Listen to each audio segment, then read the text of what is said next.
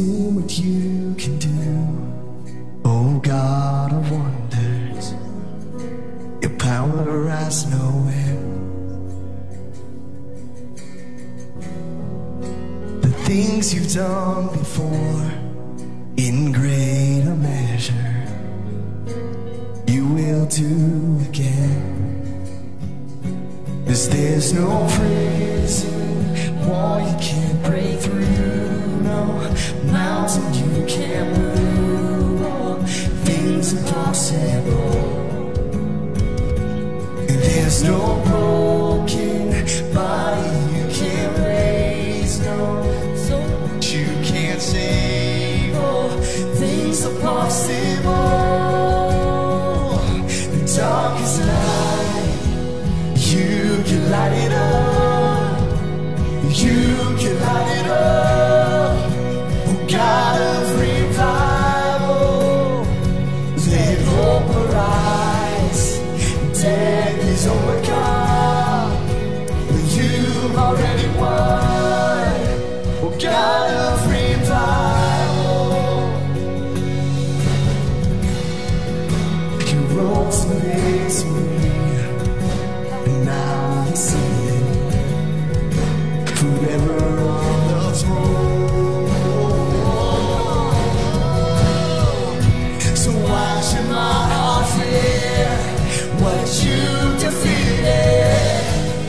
I will trust in you alone.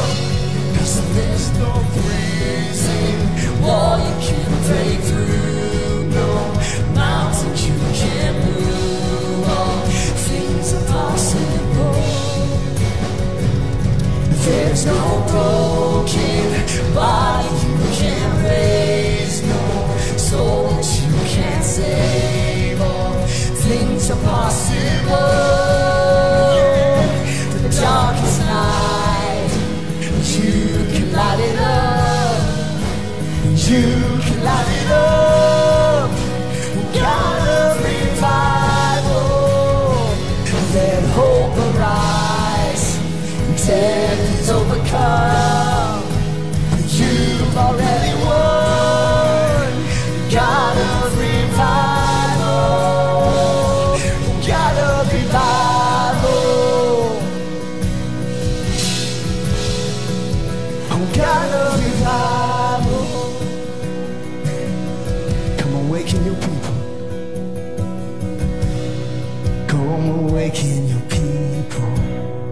Come awaken your city. Oh God of revival, pour it out, pour it out. Every stronghold will crumble. I hear the chains hit the ground. Oh God of revival, pour it out, pour it out. Come awaken your people. Come awaken your city. Oh God of revival, pour it out, pour it out. Every stronghold will crumble. I hear the shakes hit the ground. Woo! Oh God of revival, pour it out, pour it out. The darkest night, you can light it up. You can light it up. God of revival, let hope arise. Death is overcome, you've already won.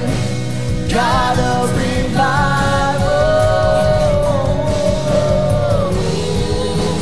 oh, oh,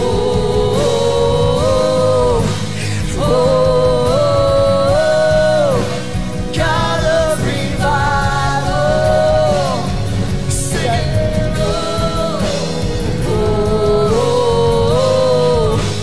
oh, God of revival, yeah. Come awaken your people, come awaken your city. Oh God of revival, pour it out, pour it out. Every stronghold will crumble. I hear the chains hit the ground. Oh God of revival, pour it out, pour it out. Come awaken your people, come awaken your city. Oh God of revival, pour it out, pour it out. Every stronghold will crumble. I hear the chains hit the ground. Oh God of revival, pour it out, pour it out. Oh, come and pour it out, pour it out. Stands no crazy wall you can't break through, no mountain you can't move. All things are possible. There's no broken body you can't raise, no soul that you can't save. All things are possible. Oh,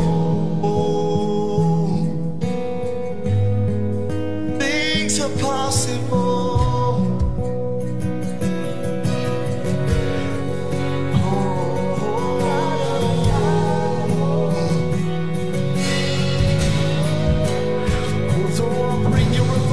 To our own hearts, to our own minds right now.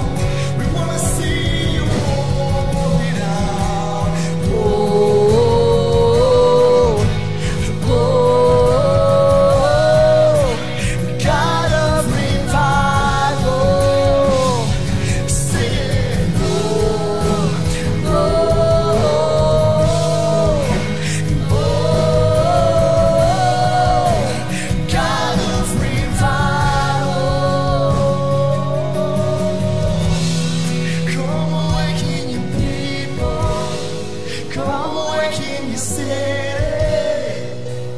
God of revival, pour it out. Come on, every stronghold will crumble. I hear the chains hit the ground. Oh God of revival, pour it out. Come on, awaken it out. Come awaken your people. Come awaken your city. Oh God of revival, pour it out, pour it out. Every stronghold will crumble.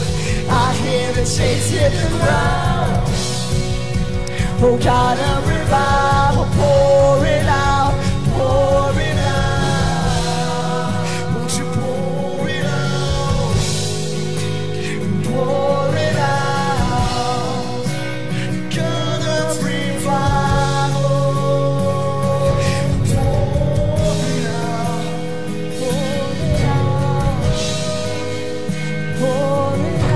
Won't you pour it out on me?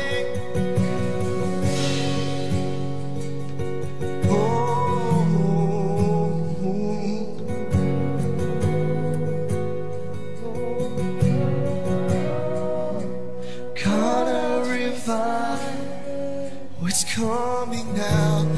Reach out and take it today. Lord, I just believe that you're speaking to people specifically right now.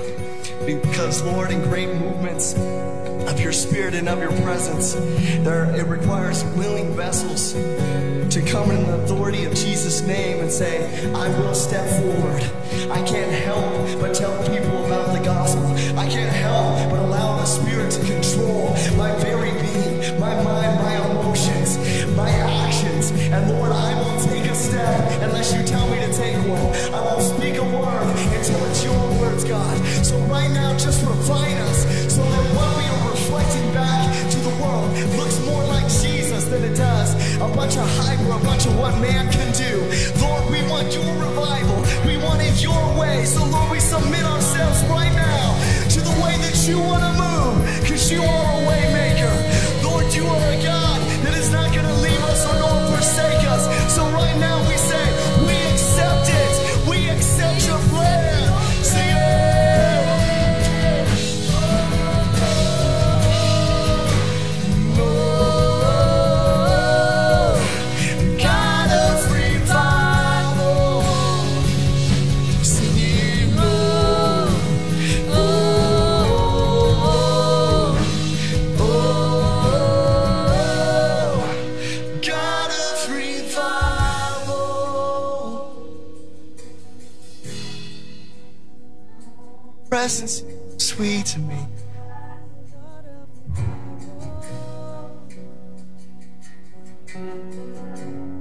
Sometimes in these moments when the Spirit is moving, we can kind of get in our head and start thinking about all the things or even the plans that He gives us.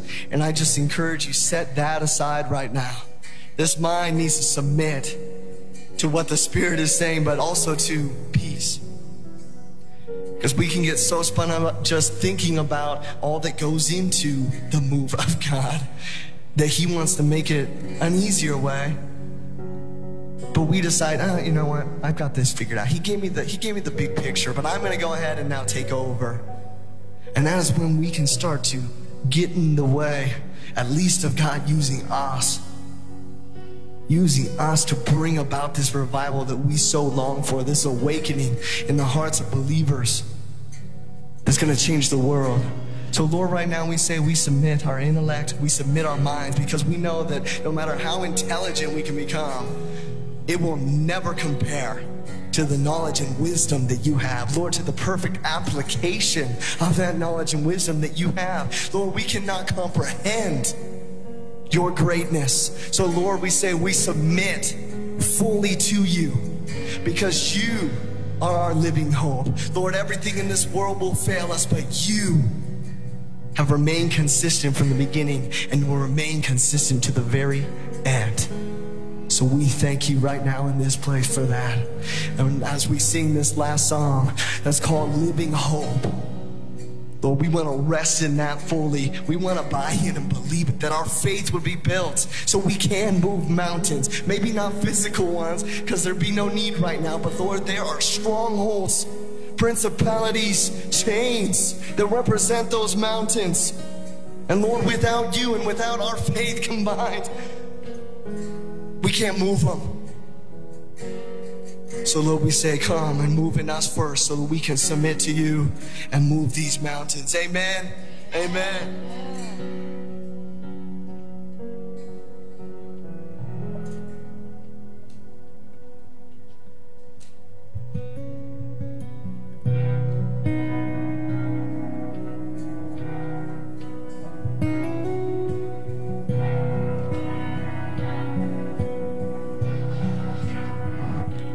Great the chasm that lay between us, how high the mountain I could not climb. In desperation I turned to heaven, spoke your name into the night.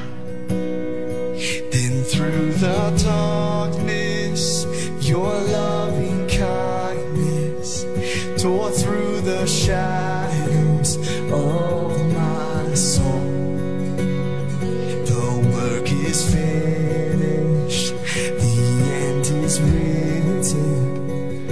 Jesus Christ, my living hope.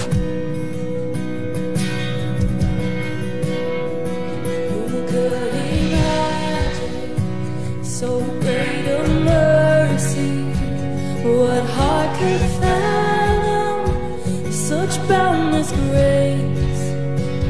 The God of ages stepped down from glory to bear my sin and bear my shame.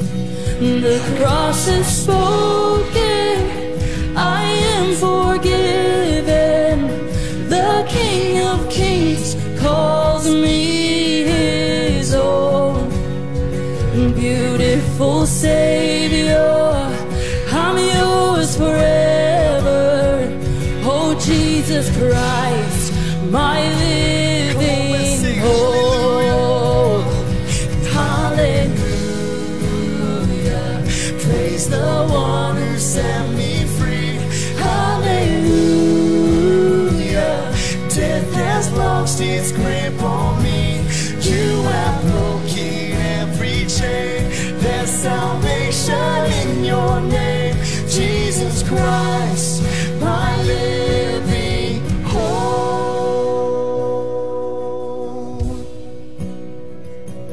Came the morning the promise.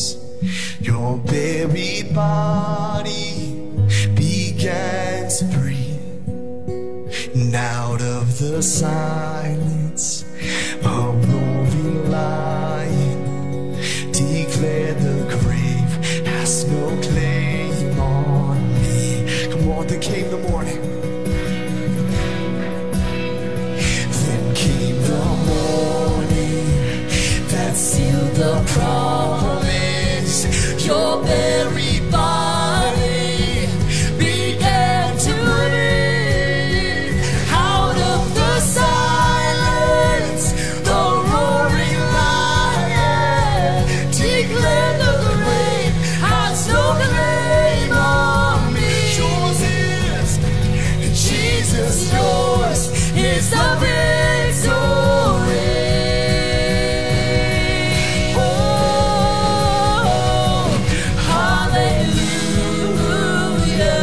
Praise the one who set me free. Hallelujah. Death has lost its grip on me. You have broken every chain. There's salvation in your name, Jesus Christ, my living hope. Hallelujah. Praise the one who set me free. Hallelujah. Death has lost its grip on me. You have broken every chain. There's salvation in your name, Jesus Christ, my living hope.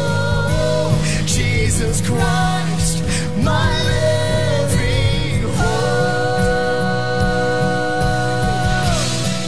My living hope, my one desire. My living hope.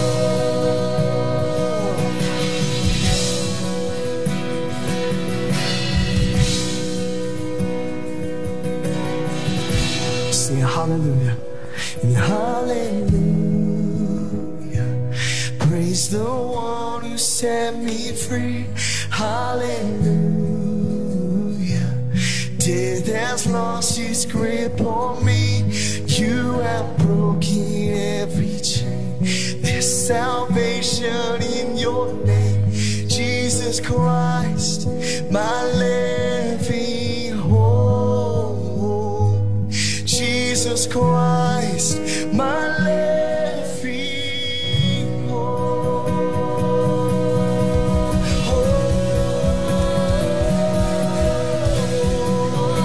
Come on, let praise rise to the King. Let it rise from his people.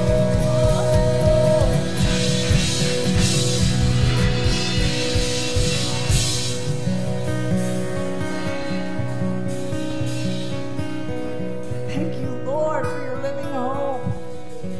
The ground of our heart is healed. Go ahead and just, as we're in the presence of the Lord, just turn to someone and say, God is moving in our midst. He is reviving as you have a seat. Thank you, Lord, for all that you accomplished during that time.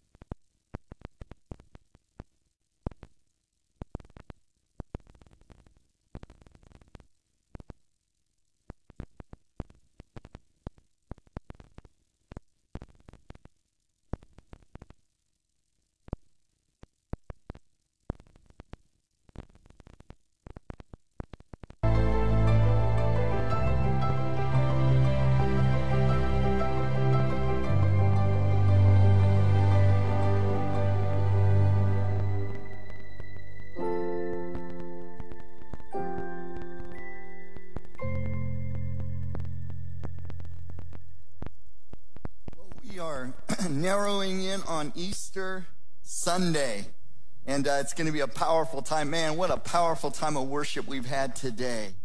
The presence of the Lord is here, and he's real. And we want people to know that. We want people to know the hope that we possess. And so now is the time to invite your neighbors, your co-workers, let them know. Join you on Easter Sunday morning, but every week, invite someone to come and experience real life. That's why I love our church name, because that's what Jesus came to give us, real life. He came to move us from death to life, and he came to bring that message to the world.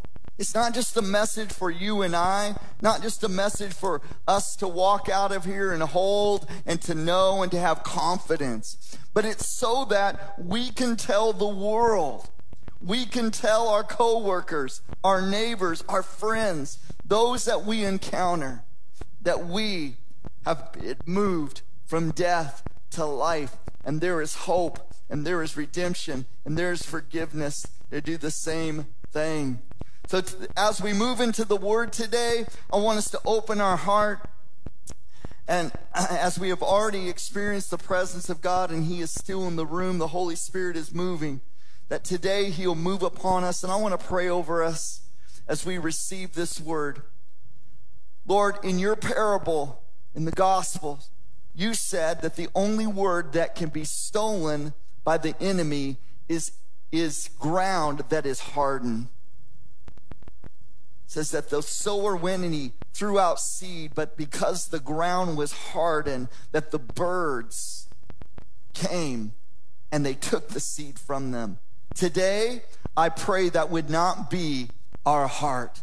Lord, we've all experienced things. We've all experienced drama and trauma, and we've had these things that can pat down the path. Some of us have been in church all of our life, and maybe we've heard some of the things I'm going to say today. But God, I pray by your Spirit that it would become fresh to us, a fresh seed of your word to go into our heart. And Lord, I pray over that seed, over every fertile heart, over every fertile mind, over every fertile soul. Lord, that as that seed goes down into the ground of their life, that it would produce a harvest of righteousness, a harvest of peace, a harvest of life, and life to the full, because that's what you came to give us.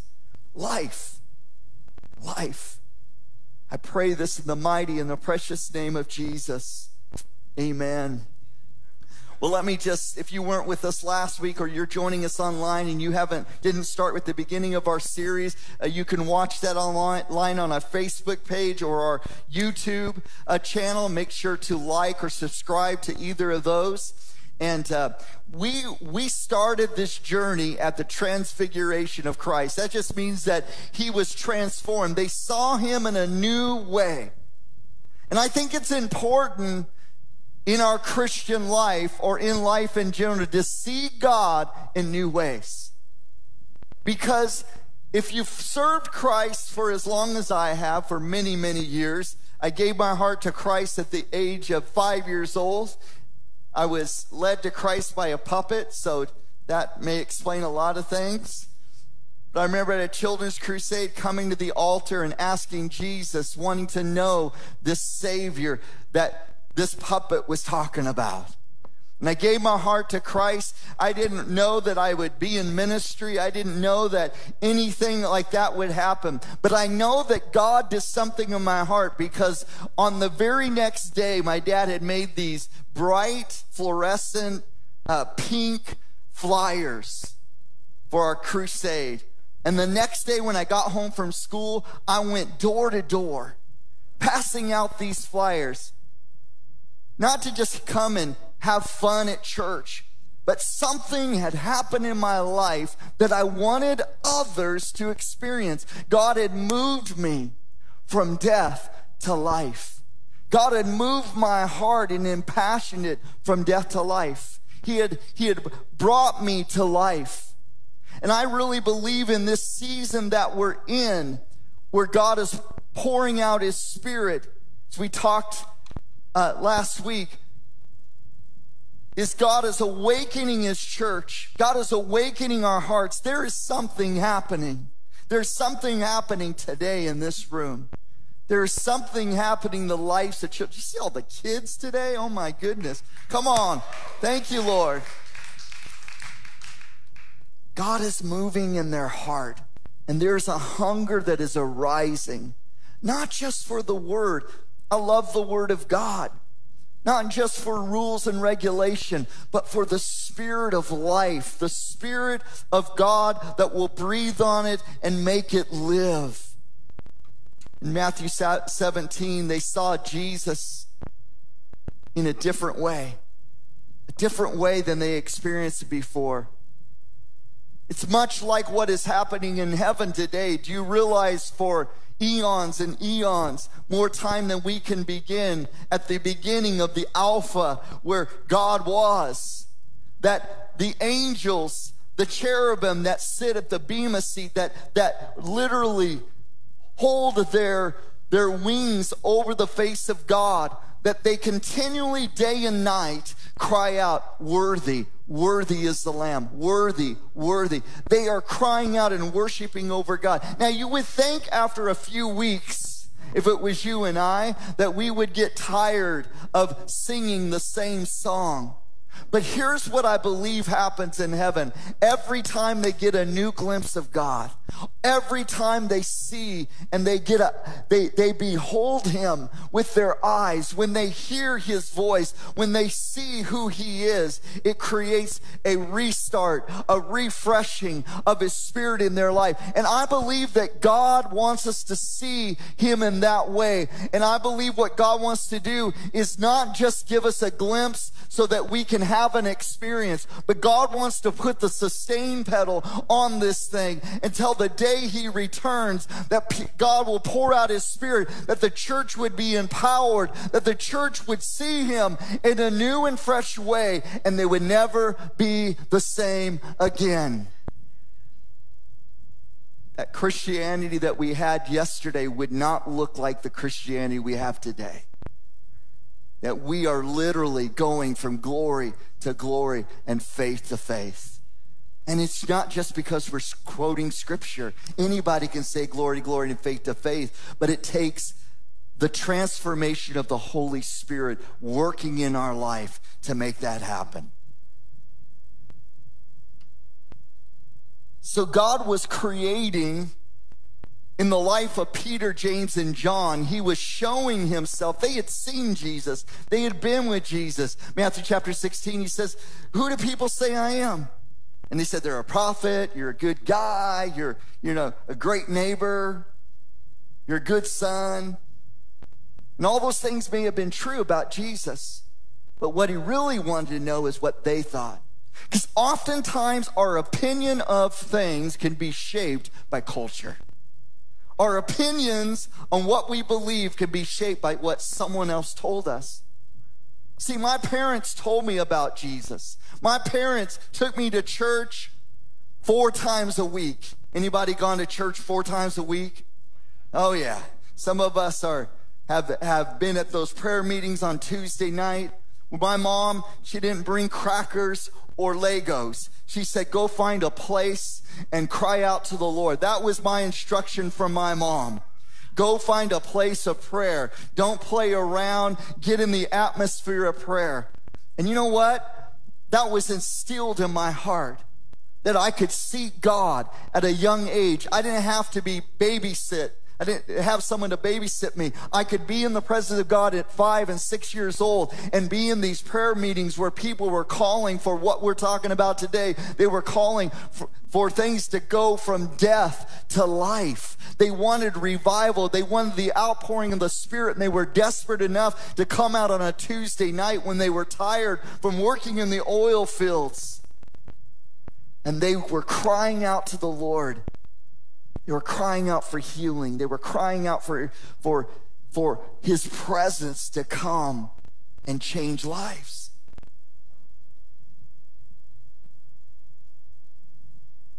But you know what? All those experiences could not give me the encounter of Jesus.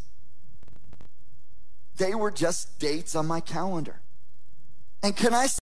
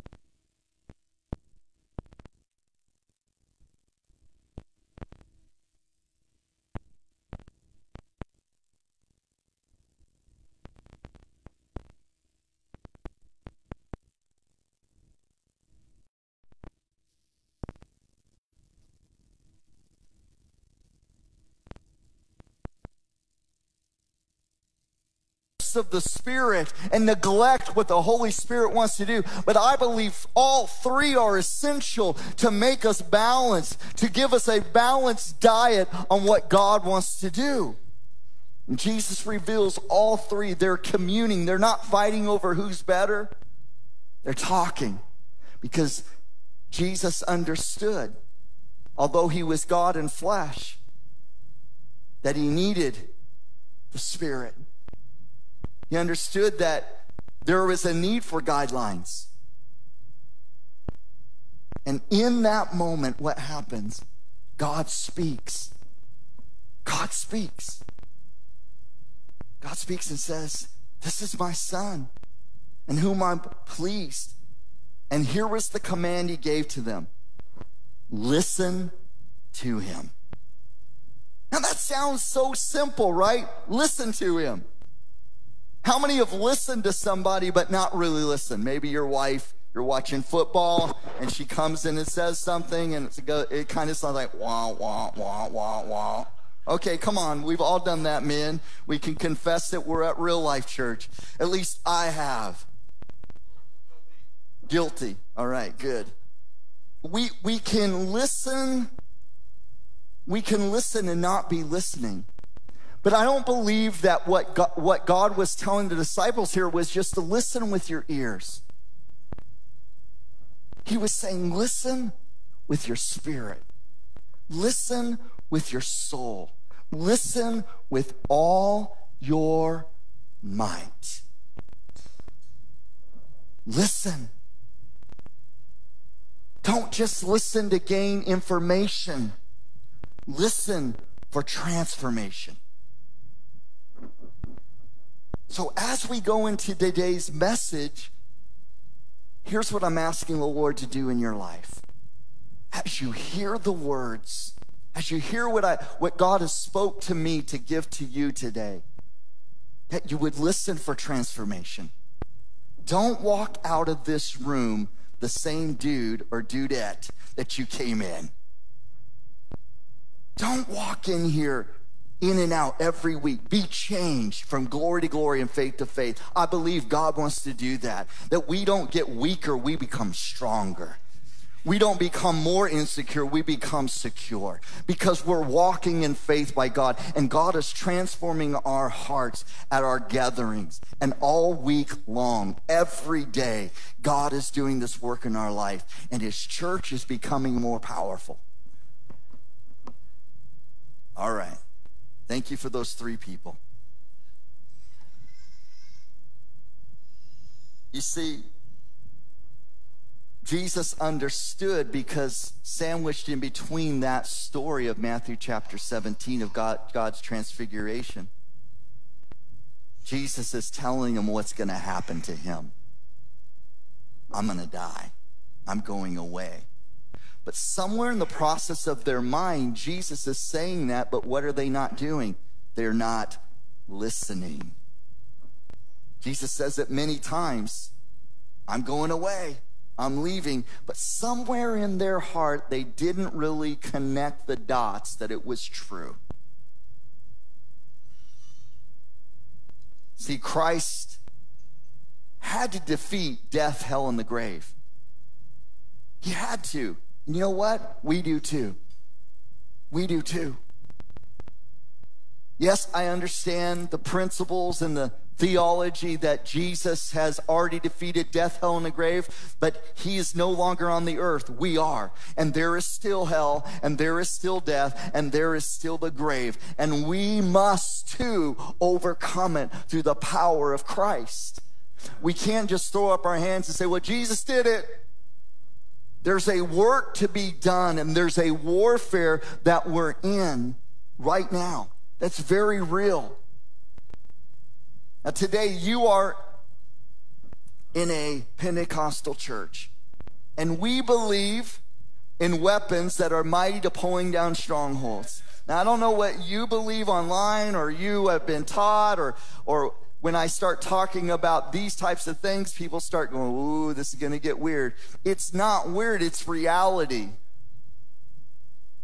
And if you don't believe it's reality, then you might not be alive. Because every day, I can guarantee you, there are influences, there are things happening in your life to keep you from your purpose, to mess you up, to push your buttons. You see, he doesn't have to come with his horns, his pitchfork, and his long tail, the image that we have of the devil. In fact, that's not probably an accurate image of him. The Bible talks about him as being an angel of life. He's deceptive. But he does come. And what he does is he knows that in humanity there's wound. And what he'll do is he'll influence the wound of someone else to get to you. He'll agitate your husband or your wife to push your buttons, to get you off target, to get you off purpose and off your destiny for that day. He's always scheming. And there has been a current within the body of Christ to kind of, well, let's not talk about that stuff. Well, let's kind of put that in the closet because that scares people. But what we have done is we have disarmed people from realizing that there is a real spiritual battle. There is a real confrontation with darkness that is happening every day. Even while you sleep at night, the enemy is trying to find ways to take us out. Now, we don't live in fear to that because we are fully alive and protected by God. But the truth is we are in this battle. And sometimes it's our flesh. Everybody's dealing with flesh. But sometimes there are these influences that happen in our life that are from the very pit of hell. And we have to have a sensitivity of the Lord and the Spirit to know the difference. To know the difference. And in the book of Romans 6:9-11, I want to jump off from this point into our text today in Mark chapter 5. If you want to get your Bible there, iPad, or whatever you use. Romans chapter 6, verse 9-11. I want to read this passage. It says, "For we know that since Christ was raised from the dead, he cannot die again. Death no longer has mastery over him." Say that. Death no longer has mastery over him. The death he died to sin, once and for all. But the life he lives to God. In the same way, say that with me, in the same way. Not a different way, not someone else's way. In the same way, count yourself dead to sin, but alive to God in Christ Jesus. He says, in the same way that death no longer had mastery over Christ, that hell could not take him out. In that same way, live in life that same way. Stop living in dead places. Stop living with dead thinking. Stop seeing things as impossible. Well, maybe God will do it, maybe he won't. No, stop believing in impossibilities. Because God wants us to cross over from death to life. In fact, Jesus crossed over to bring life to someone who was living among the dead. In the book of Mark chapter 5, and you can also find this in the gospel, I believe, of Luke, or Matthew or Luke, Jesus has just finished feeding thousands of people. And he tells his disciples, after this great miracle provision on one side of the Sea of Galilee, he says, let's get in the boat and let's cross to the other side. Well, on the other side of Galilee was the place of Samaria, the Gentiles. Those that didn't have right to God, who were basically considered just people that were useless to the Hebrews. In fact, there was quarrel and enmity between them, still is to this day. But Jesus said, we're going to go to the other side. So when Jesus told his disciples, we're going to go from this side where we know everybody, where it's comfortable, where we're right by Capernaum, which was Jesus' home base for his ministry, we're leaving what is familiar to go across the lake. Now, the disciples had probably gone across the lake many times, but what happens on this trip is unusual. While they're on their way, remember this? A storm begins to brew. And Jesus does what? He goes down in the bottom of the boat and he goes to sleep. And the disciples are freaking out. They're like, we're going to die. We're going to drown. This is it. And these are guys who had probably been in storms on the Sea of Galilee. So this was something that was happening. And they wake up Jesus and they say, we're going to die. And Jesus rebukes them again, and because of their lack of faith. And he, what? It says that he rebukes the storm and says, peace, be still. And it says everything got calm. And here's where we pick up our text in Mark chapter 5. And they say they went across the lake to the region of Gerasenes. When Jesus got out of the boat, a man with an impure spirit came from the tomb and met him. The man lived in the tombs, and no one could bind him anymore, not even with a chain. For he had often been chained hand and foot, but he tore the chains apart and broke the irons on his feet. No one was strong enough to subdue him. Night and day among the tombs and the hills, he would cry out and cut himself with stones. So Jesus is going from one boundary to the next. He's going from a life situation into a death situation. And he's going all the way over the lake. Now, if you get to the end of this text, and we will get there today, If you get it in a text, Jesus, after he's done in this story, he gets back on the boat to go back to the other side. So it shows me in the text that Jesus knew about this man. And that the enemy, as they're crossing the Sea of Galilee, did everything to prevent him from getting there. But even in the midst of the storm, even in the midst of the trial, Jesus was what? At peace. He was asleep.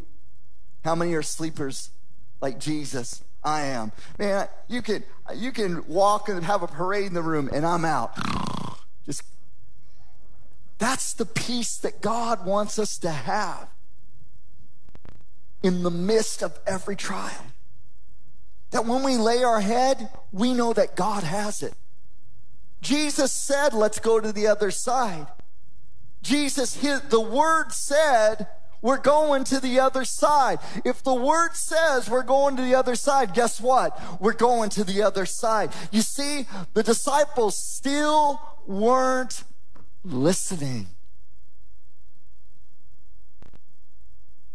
If God said he's going to get you there, he's going to get you there.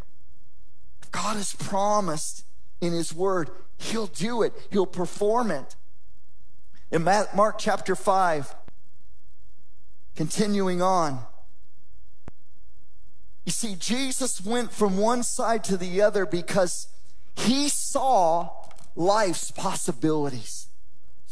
He saw through the possibility of life. He saw the death, it was reality. This man's hanging out in dead places. He's hanging out amongst tombs. He's made his home among the dead. He's made his life. His life is messed up and nobody can do anything about it. It's impossible. They've tried to chain him. They've tried to subdue him. They tried to counsel him. I'm sure they tried a lot of things short of killing him. But they could not do anything. And the picture that we have as Jesus comes to the other side is someone who's in so much torment that they're cutting and hurting their physical bodies. They're so tormented they want to die. They're so tormented and torn up. Death has such a grip on their life that they're crying out.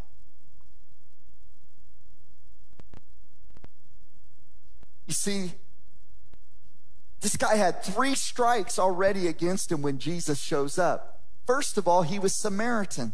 Jews didn't deal with Samaritans. He was possessed by spirits. He was demon possessed. And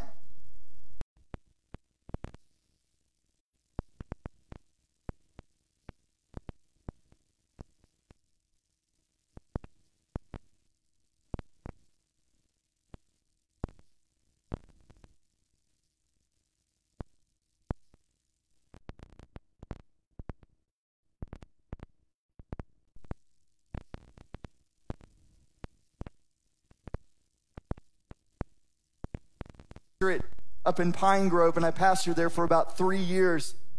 Had this young lady who came, was divorced, had a young, beautiful child about 3 years old. And I would preach like I do here, pretty simply. And at the end of my messages, she would come and she would ask questions, and there would be such confusion. Now, hopefully you don't have that same experience. There was just confusion. And I was like, that's not what I said at all. I didn't say that at all. Where are you getting that from? And this was happening month after month. Week after, it was just every week there was this confusion that was there. And I'm like, I'm frustrated. I'm like, There just must not, it must not be connecting in the synopsis. You know, I'm trying to figure out on the physical realm why she's not connecting the dots of what I'm saying and living in the truth. And so we started a ministry called Cleansing Streams at our church, which is a healing and deliverance conference to help people understand these issues and set them free by the Spirit of God. We're in this 3 months teaching. And in this teaching, it comes out because you do a full disclosure on exposure to the occult, to anything with the New Age, anything like that. And this lady had been not only practicing New Age, but had been a part of a New Age fellowship. And the light went off in my spirit. And I knew what we were dealing with. We weren't dealing with someone who didn't understand. We were dealing with a spirit that would take the truth and twist it. And you know what we did? We took authority over the spirit of confusion, of occultism, of New Ageism. We took authority so that the Spirit of God could have access to her mind and her soul, so there would be understanding. And at this conference, she was completely delivered from that. And not only was she delivered to understand, we never had that conversation, thank you, Jesus. Again, God was setting her up to become a pastor's wife. You can't have a spirit of confusion and be in the ministry. See, what was going on? If I can keep her confused, if I can keep her insecure, if I can keep her from seeing the truth, she'll never come into purpose. We didn't focus on the demonic. We just said, in the name of Jesus, demonic, get out, so that this person can come into their priorities and purpose. It's not glorifying the devil. He doesn't need any glory. It's glorifying the works of Jesus, that he will not go. He'll move beyond any boundary, including a lake, to come to you when he hears your desperate cry. I think so many times we humanize problems that we're facing, and we don't have a sensitivity that we may be dealing with something more. And I believe that God wants to change that in our heart. We've been afraid. We've been embarrassed. We don't want to be wrong. But I believe that there are things in the Spirit that have to be dealt with by the Spirit of God that can't be counseled. They can't be medicated. They cannot be dealt with. They have to be delivered. And all the way through Jesus' ministry and Paul's ministry, there was deliverance happening. It is biblical. It is there. And it is for the church. And it is a power that the enemy has tried to keep away from the church so that he could run wild and do what he wants and influence people's hearts. All right. Let's move into the text again. In Matthew chapter 5, verse 6, and when he saw Jesus from a distance, he ran and fell on his knees in front of him. He shouted at the top of his voice, "What do you want from me, Jesus, Son of the Most High God? In God's name, do not torture me." For Jesus, he said to him, "Come out of this man, you impure spirit." And then Jesus asked him, "What's your name?" "My name is Legion," he replied, "for we are many." And he begged Jesus again and again not to send them out of the area. Here's the next thing I want you to know. You've got to check your ID. You got to know who you are in Christ. If you're going to move people from death to life, you better know who you're representing. You better not be going in your name. Check your ID. Make sure that your passport has Jesus' picture right there. that the image of Christ is in your life. What happens? Immediately, this man comes to confront Jesus. It wasn't like, welcome to our island. Welcome to my tomb. He wasn't coming out to friendly greet him. Welcome to Samaria. He was coming to confront and keep Jesus from taking territory. And this spirit recognized who Jesus was immediately. And Jesus says, well, let me check out your ID. And this man didn't say, well, I'm Tom, and I live over here. This is what I do for a living. No, he says, Jesus is by authority saying, what's inside you? I don't care about what you do and what your name is. I want to know what's underneath the hood. I don't want to flesh it out with you. I want to look in the spirit and see. I want to discern what's going on here. Why are you thrashed? Why are you beat up? Why are you broken? Why are you coming? How do you know who I am? And all these bells and flags are going off in Jesus' spirit. And he discerns an impure spirit, and he doesn't play around with the demon. He doesn't make it like spin and twirl and throw up like we see in movies. None of that happens, right? None of that happens. It doesn't be turned into a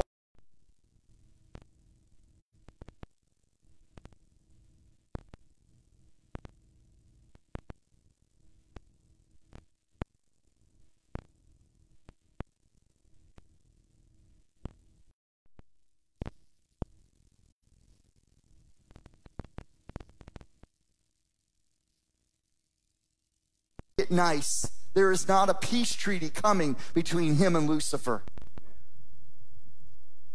The cross was about defeating him. And sometimes we're trying to play nice with spirits. We're trying to play nice, like, if you just leave me alone.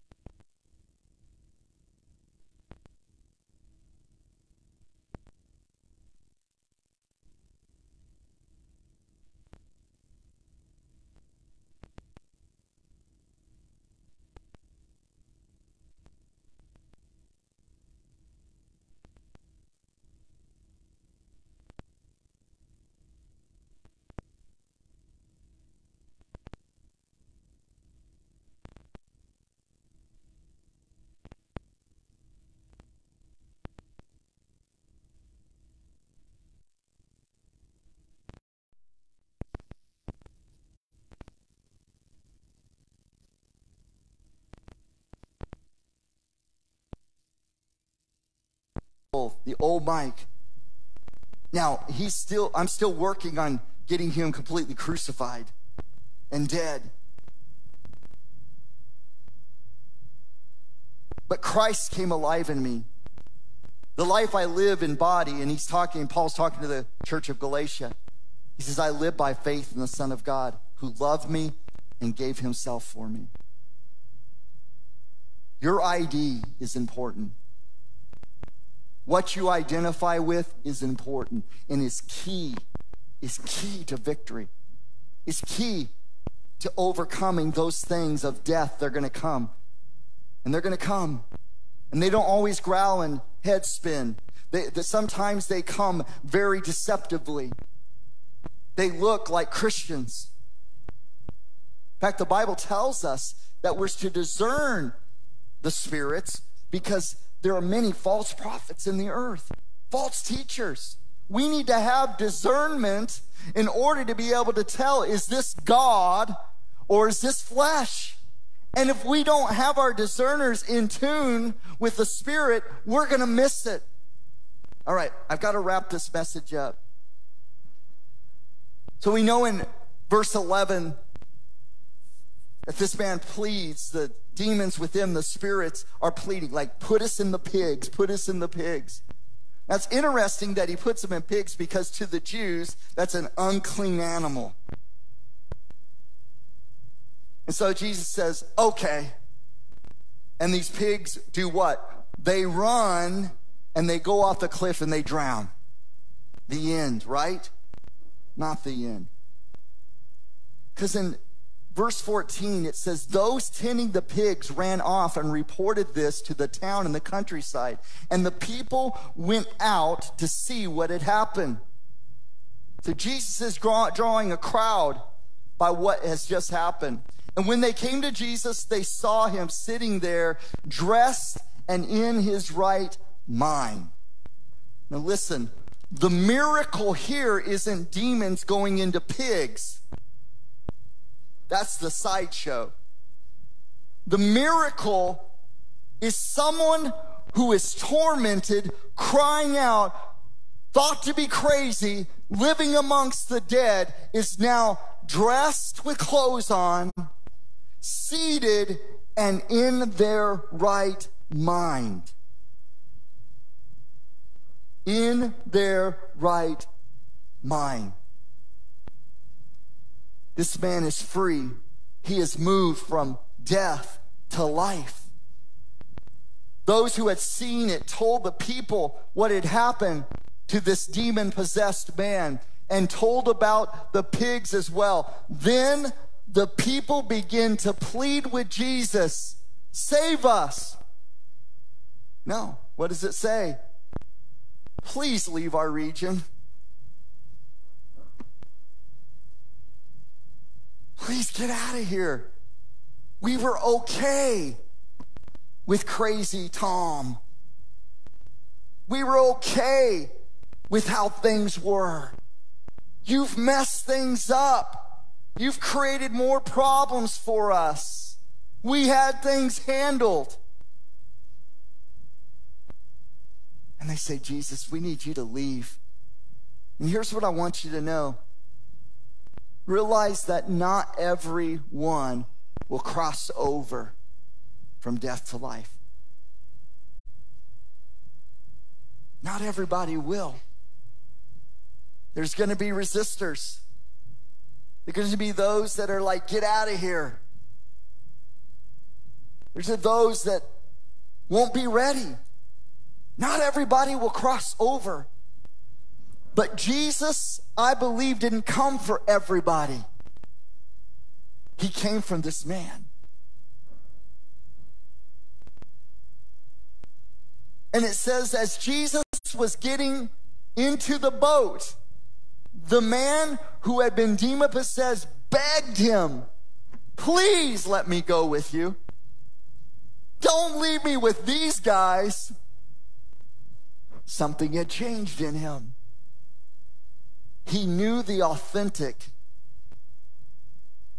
He knew something was real and different about Jesus because he could do what his friends couldn't.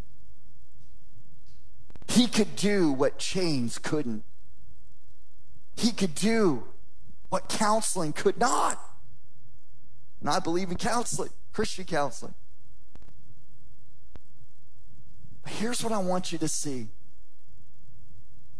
as we close. Jesus doesn't say, okay, let me rescue you and take you to the other side where it's paradise, because it wasn't. He knew this man would be out of his element and would be rejected by those on the other side of the lake.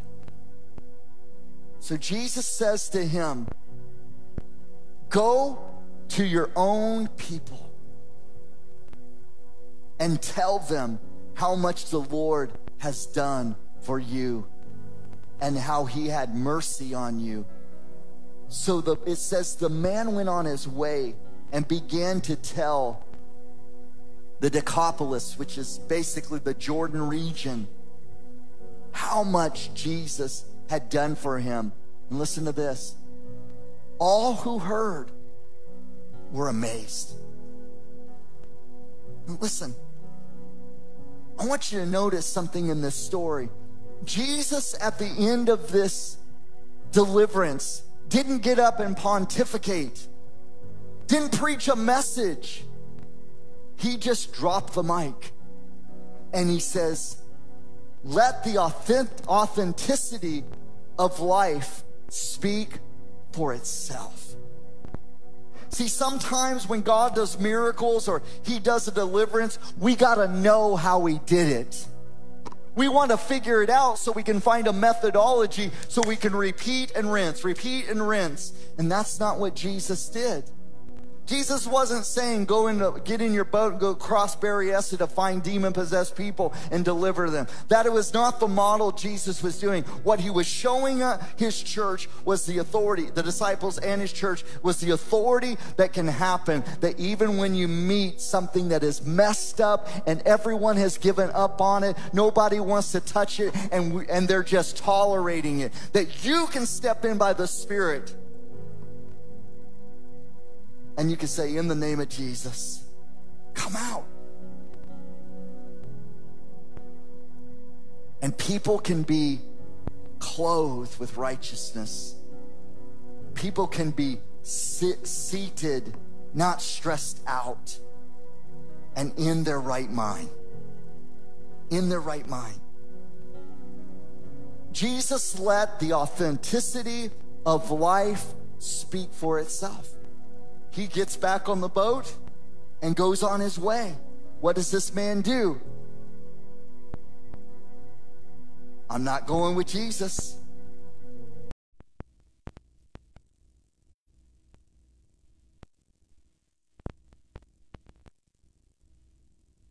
Jesus came to set the captives free. Isaiah 61. It was the first thing he read as he came out of the wilderness full of the power of the Spirit. Open the scroll. The Spirit of the Lord is upon me because he anointed me to break open the doors of the captive, declare freedom. Jesus came to set people free. So if Jesus came to set people free, guess what, folks? He's called his church to that same freedom. He's called you and I to not look at impossible situations, people who are struggling with identity issues, and say, man, that's just their problem over there. No, God wants people of the Spirit to step in those situations and say, that's not your identity. Your identity is this. This is what God says about you. And bring them from death into life. To bring the destruction that is going to happen because of them taking on something that God hasn't placed on them. And God steps into those moments with people of faith and power. And they bring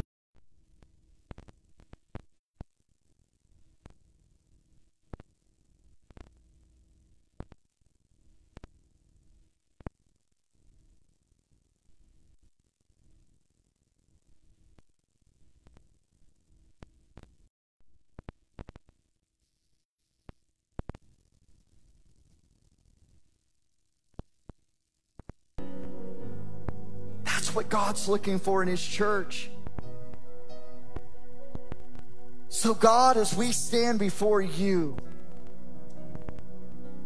we understand that our battle is not flesh and blood.